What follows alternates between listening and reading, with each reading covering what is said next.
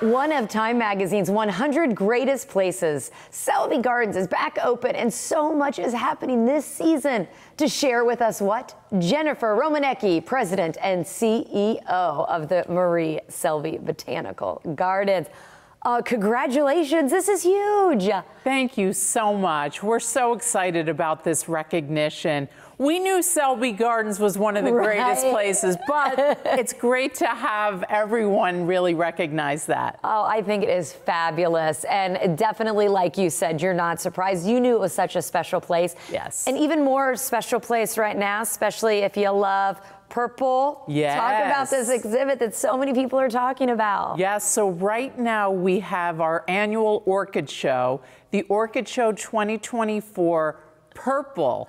And so it's the first time that we have done this show all through the lens of one color, the dynamic color purple. And when you come to the gardens, you will see hundreds of purple orchids, all in flower, masses of them in our conservatory.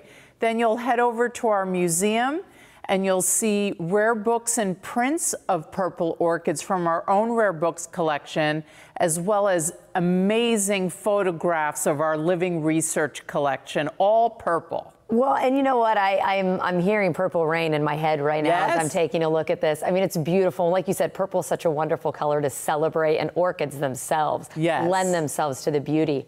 Do me a favor, before we talk about another exhibit that is coming this season, I want to put the spotlight on your dining options. Because one must, while you're there, plan on some lunch, right? Absolutely. So when you come and see the Purple Orchid Show, you can head over to our Green Orchid restaurant, which is turning purple with a purple orchid specialty cocktail.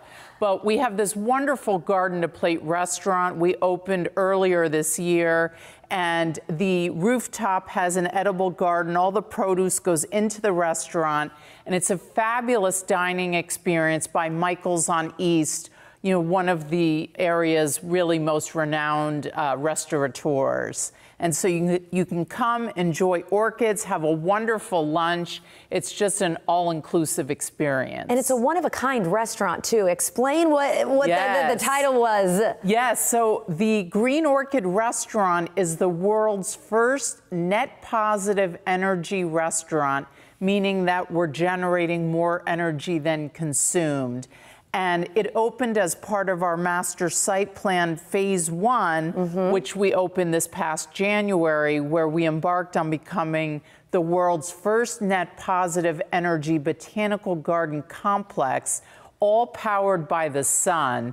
And I really think that that is part of why Time Magazine recognized us this year, because of this real innovation. Rightfully so. I wanted you to make sure and get that right. Net positive, something I don't even think I've ever said before. I'm so happy you have that distinction. Well, you know what? We've only got a little bit of time left, but we do have to go ahead and talk about what you're excited about with the other exhibit that is coming. Such a fun time of year for you, isn't it? Absolutely. Really, we have so much going on. So our other campus, the historic Spanish Point campus, 10 miles south of the downtown, will be featuring a new exhibit opening November 9th, Patti Smith, A Book of Days.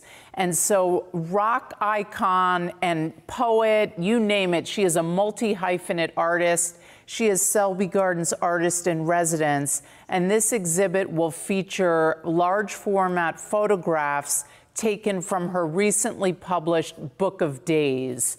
And we have focused on photographs she has taken connected to nature. They will be sited outdoors in the historic Spanish Point landscape, and it'll be a wonderful experience at our 30-acre Bayfront campus. Wonderful. Thanks for stopping by. Congratulations on this wonderful honor, too. We're sharing how you can go and visit, enjoy the color purple, and, of course, enjoy the Marie Selby Botanical Gardens. Selby.org is where you can go.